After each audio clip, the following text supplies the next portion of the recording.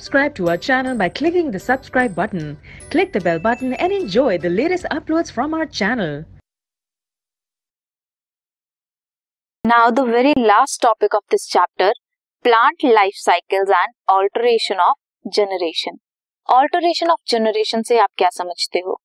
हमने देखा that किसी भी प्लांट में स्पोरोफाइट गैमेटोफिटिक स्टेज थी या फिर डिप्लॉइड स्टेज प्रेजेंट थी.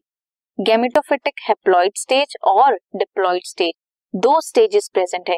तो इन स्टेजेस का एक दूसरे में कन्वर्ट होना is alteration of generation. Both haploid और डिप्लॉइड सेल्स जो होते हैं they can divide mitotically.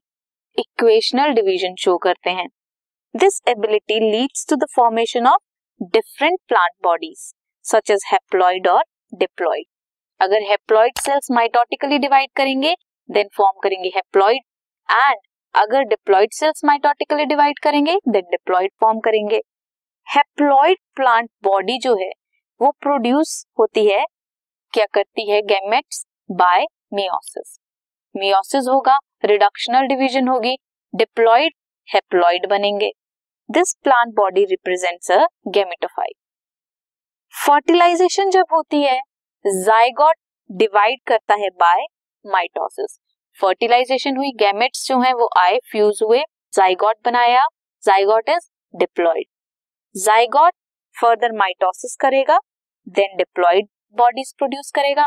If meiosis होगी जाइगोट में देन हैप्लॉइड स्पोर्स या फिर हैप्लॉइड गैमेट्स प्रोड्यूस करेगा, रिडक्शनल डिवीजन होगी.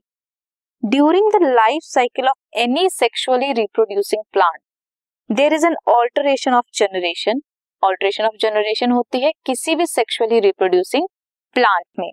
Between gametes producing haploid, gametes क्या प्रोड्यूस करते हैं, हमेशा याद रखना, गैमेट्स हमेशा हैप्लॉइड सेल्स प्रोड्यूस करते हैं या फिर हैप्लॉइड स्पोरोफाइट्स प्रोड्यूस करते हैं, एंड स्पोर्स प्रोड्यूस करते हैं डिप्लॉइड स्पोरोफाइट्स. ये जो ऑल्टरेशन ऑफ जनरेशन है ये 3 डिफरेंट टाइप्स की होते हैं. हम वो इसे डिटेल में अभी स्टडी करेंगे.